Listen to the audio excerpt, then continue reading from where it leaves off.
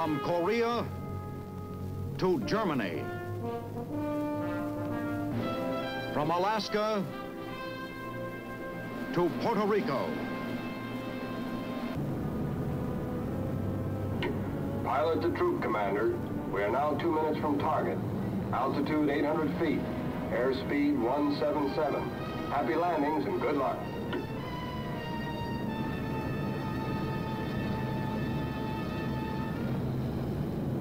The time, 0900 hours, Good Friday, March 1951. The air is cool and clear, and below are the mountains of Korea. This is enemy territory north of Seoul, 10 miles short of the 38th parallel. And these paratroopers of the 187th Airborne Regiment will not be welcome. Artillery and vehicles make the jump too, from flying boxcars.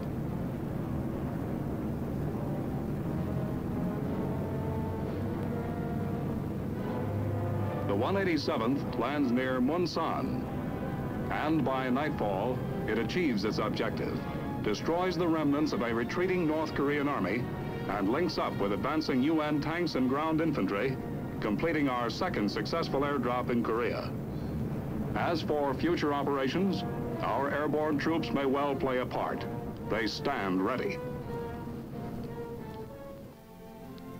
Those 250-foot jump towers are landmarks here at Benning, and a familiar sight to thousands of paratroopers who trained here at the Airborne Department during World War II. Men who fought at Bastogne and on a dozen other battlefields. As for the new arrivals here today, well, we begin by setting them straight on parachute training. An injury is almost an impossibility if you apply what you've been taught and do what you're told. Past experience has proven this. To date, hundreds of thousands of troopers have been trained since the school was founded back in 1941, and our injury rate is less than 0.2%. It's a sure bet when an injury occurs that the man was careless or he forgot what he was taught. Accidents caused by faulty equipment are very rare. Some of you will not have the stamina or the endurance to complete the course. This we know beforehand. Those that do complete the course, we feel, will uphold the high standards of airborne service. The chute packing room is where we're headed now to show you one reason why basic paratrooper training has been cut from 5 to 3 weeks. In the last war, we found that a trooper doesn't have time to repack his chute once he's jumped into combat. So why spend a week teaching him to fold it? Qualified riggers do all the packing now. A trained rigger can shake out these 28-foot canopies, clear the suspension lines, and pack up the whole works in 15 to 20 minutes. And we're saving time in another way. Let's go outside. Thanks to helicopters and assault transports, we've eliminated a week of glider training. You don't need any special training to sit in an egg beater. And these copters are less dangerous and more economical than gliders. They pick you up and drop you down nice and easy, and they can be used over and over again in an invasion. These babies have been mighty handy in the mountains of Korea, where glider landing would be pretty rough. In this business, you've got to keep ahead of the game, so we're always experimenting with new equipment. Like this new landing trainer, used to practice parachute landings. You never know when it will drop you or in what direction you'll fall. But one thing hasn't changed around here. You still go everywhere on the double. 1, 2, 3, 4, 1, 2, 3, 4, 1, 2, 3, 4, 1, 2, 3. The physical conditioning is just as tough as ever. Makes you wonder whether you really want to be a paratrooper. Up, left, 6, 1, up. But those who wash out of the department usually do it right over here. That's why this 34-foot jump tower is called the separator. Sometimes a man will freeze in the door. A new group is being oriented right now. Mock tower orientation period. Observe to your front, you see a 34-foot mock-up tower. If you will visualize that mock tower as the rear end of a C-19, C-119 type aircraft, you'll notice that it is going in which direction? Which direction is it going? Point that way. In that direction, right.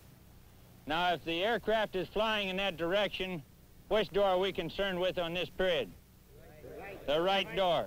The right door. Now, during this period, we're not going to be concerned with any other door but the right door.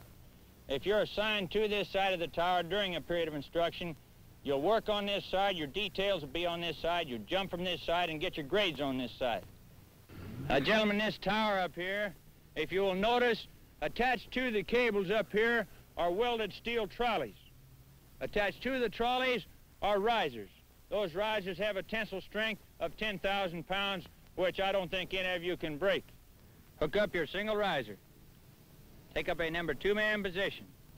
Shuffle and stand in the door. Sound off your name and number. Baker number 1. Ready? Ho! Hop! 1,000, hop! 1,000, hop! 1,000.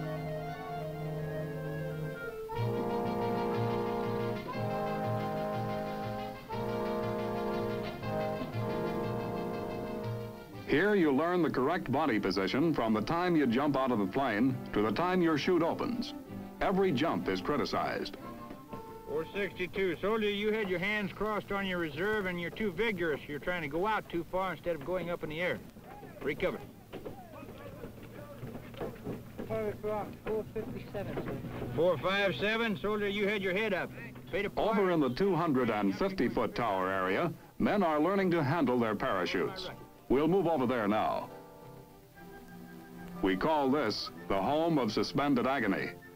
Uncomfortable, but it helps you learn how to handle your chute in the air, how to guide the direction of your fall by pulling on those risers.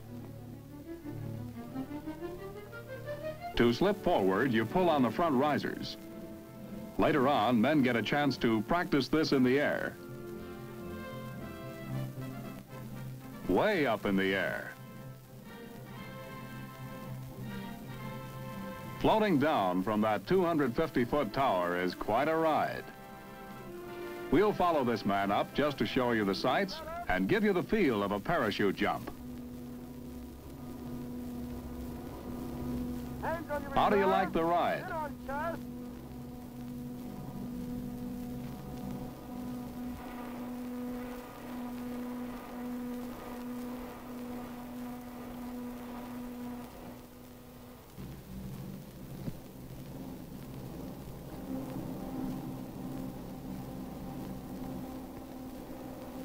Feet on knees together, knees slightly bent, eyes off the ground, reach well up on all 4 risers.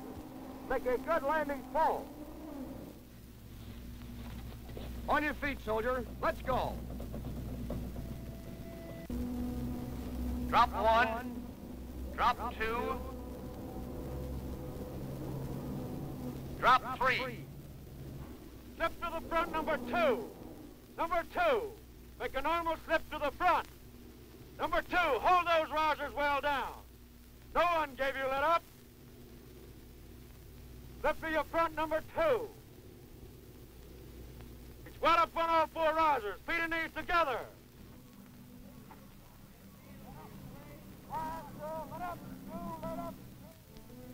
Over here at Lawson Air Force Base, men are waiting for the big test, an actual jump from a plane.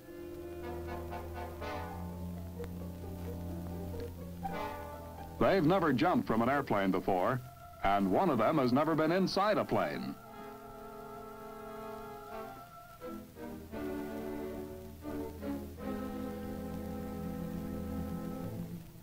Equipment is checked carefully before the takeoff.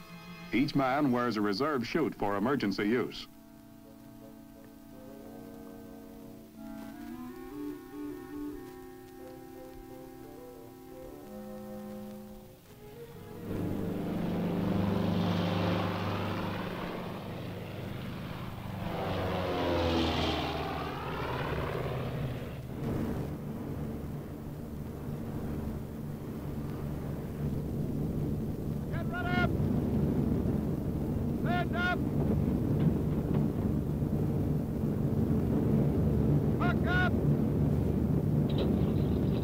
Changing weapon!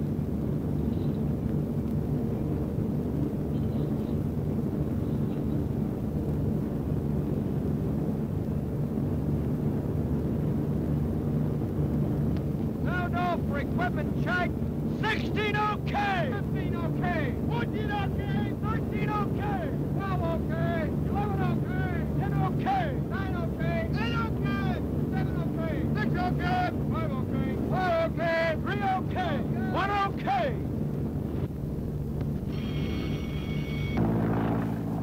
To get his wings, a student parachutist is required to make 5 jumps. They bail out from 1,000 feet up. Students are coached all the way down by instructors. Look around. Stay away from your fellow jump. Keep your eyes off the ground. You remain at ease during descent. Jumpers in the air. Prepare to land. Reach well up on all 4 rides. Feet and knees together. Knees slightly bent. Make a good parachute landing fall. Jumpers who have just landed, collapse your canopies. Jumpers who have just landed, collapse your canopy. Let's join these men now and find out how they enjoyed the jump. I don't see why I haven't been doing it before now. It's a real thrill, I'll tell you that. I'll tell you what, the best thrill I had when I got my opening shock and saw that old umbrella sitting up over me. Well, the old ground was spin around for me. I was sore neck to prove it, but other than that, boy, I'm in fine shape. Well, the whole thing about this whole program, they've been teaching how safe it was to come out of that airplane and land. And I believe that they're absolutely right on it. My first reaction when I hit the ground was that I landed in a feather bed. I hear you've never been up in the plane before this jump, is that right? Yes, sir. I think it was pretty exciting just going up, and then. How about that down. opening shock? I didn't feel it too much. Huh? I didn't feel it too much. The ride down could have been a little longer. You haven't been in the Army too long, have you? No, since May. Since May. Well, you've gotten in a good branch. Yes. Back at the Airborne Department, another class has completed its training. And this is the finale, graduation.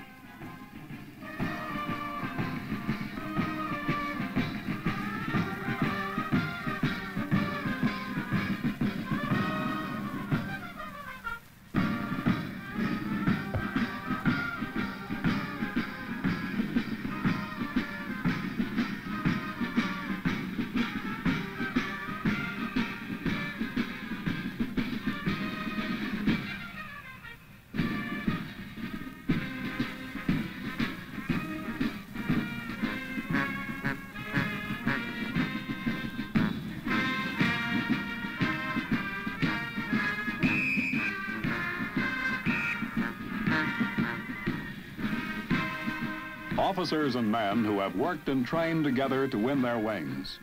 Yes, they'll get an extra $50 a month jump pay, but training here gives a man something else. Pride and confidence in himself and in his ability to serve his country. That comes along with those paratrooper wings.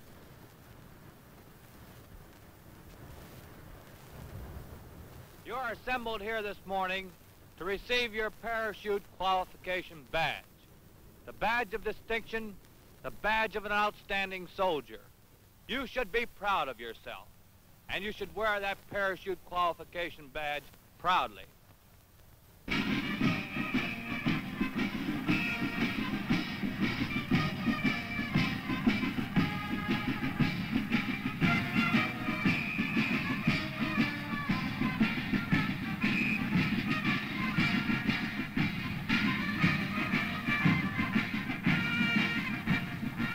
Soon these men will be serving with airborne units. Well-trained men and a credit to the service.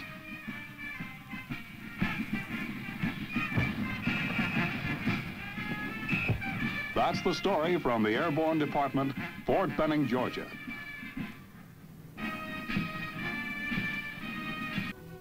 Well, from that big sign at the entrance to the mock-up towers, the 82nd area looks about the same to me. And it looks as though the men in the division today are getting the same rugged training that we got back here in World War II. In this outfit, there never was much time to just sit around.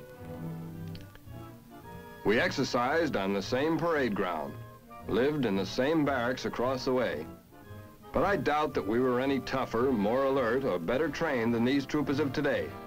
They are kept here to guard this country against invasion.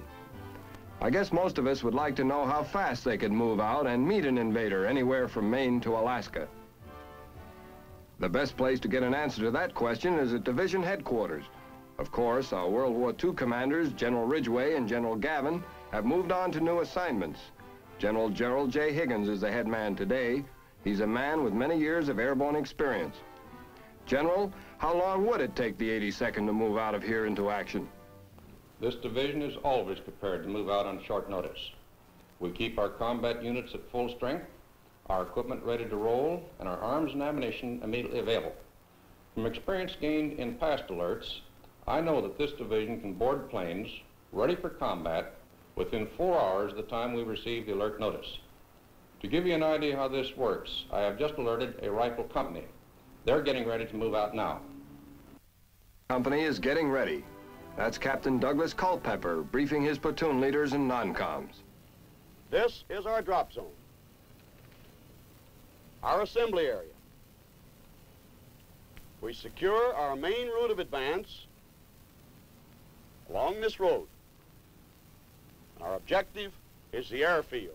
We must have that airfield in order to establish resupply base for future airborne operations. All right? It's exactly 1000 hours. You have 1 hour. Have the company ready to move, full combat equipment. Any questions? Move out. In a few minutes, everyone in B Company gets the word. Gentlemen, our mission is to secure the main route of advance. And we're also protect the left flank of Company B. Now, you have just 20 minutes to be back here in full combat uniform. Okay, shove off. Let's go. Okay, the sergeant said 20 minutes. Let's do it in 10 and get him back half of them. Let's go, move it, let's go. These men sure have the spirit of the old 82nd. Matter of fact, some of the old-timers are still around. There's Master Sergeant Herbert Kitchen.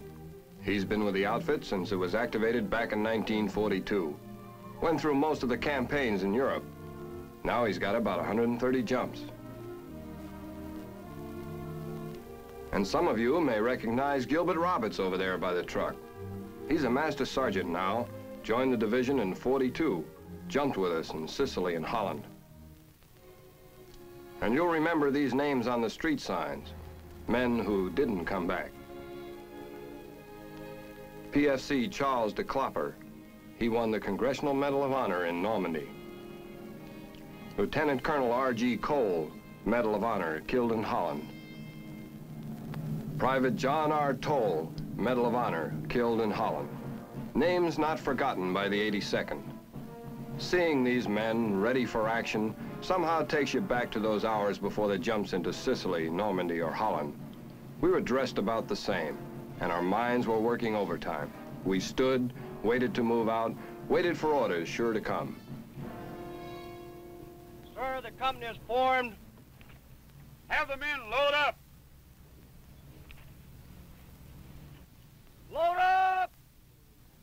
Okay, let's go, men. Move in quickly. Load up. Let's go. Go to floor in the truck quickly. Let's go. We're headed now for a marshalling area next to the airfield. The procedure in the marshalling area hasn't changed much since the old days. Every man still gets a careful briefing on where he's going, what the objective is, and what he can expect. Men, your drop zone is Sicily North. You're flying from north to south at an azimuth of 220 degrees. Your flight time is approximately 1 hour. Your formation is a V in trail. Your IP is over Hill Lake, at which point the 4-minute red light will indicate 4-minute flight to the DZ.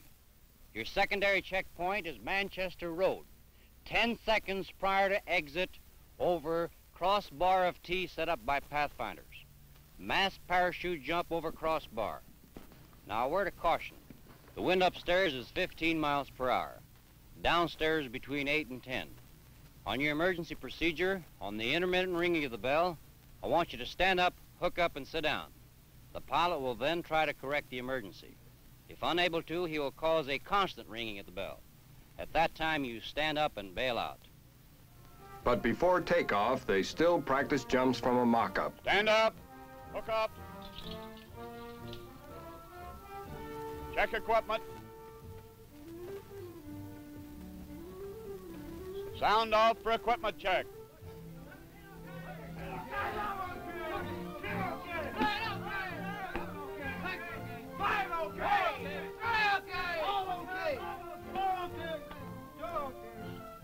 Stand in the door.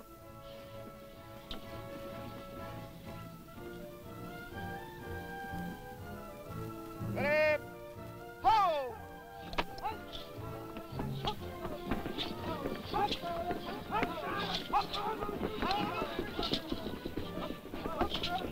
2 honorary members of B Company will remain grounded, but they sure keep an eye on everything, including the practice landing falls. In the old days, we were taught to tumble when we hit the ground. Now the boys use what they call a 5-point landing. It's cut down the injury rate a lot.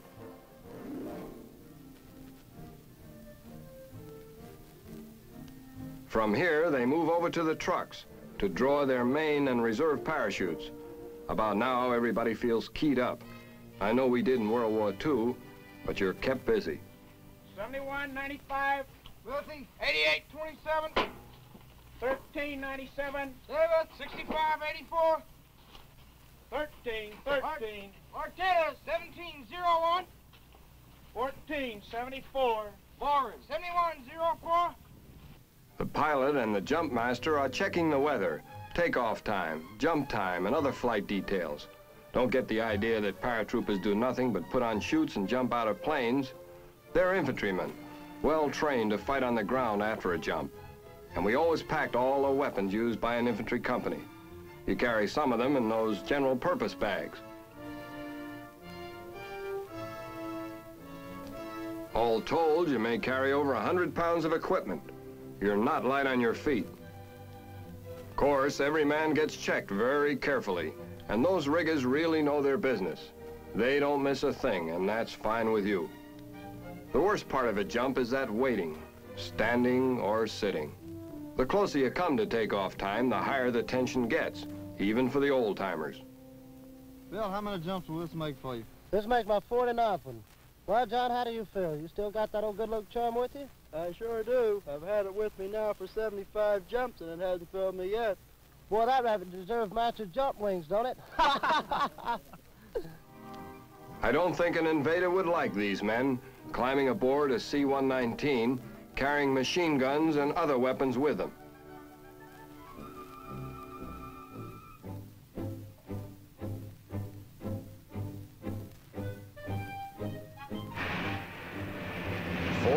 After the first alert, these men are on their way. Sure, it's just a practice run this time, but if this were the real thing, they could be streaking to any part of this country. To Maine, California, or Alaska, wherever an invader might strike, they could meet him. Ready? Ho!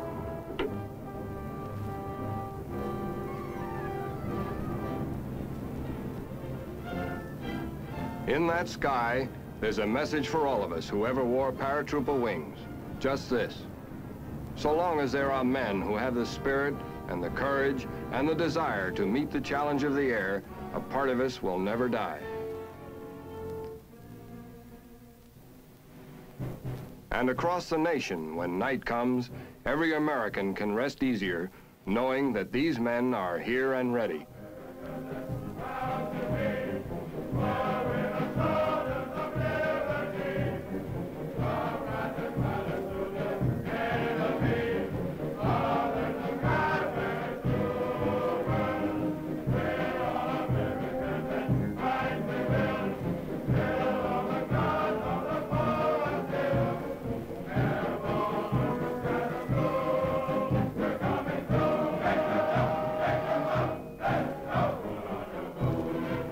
Your parachute.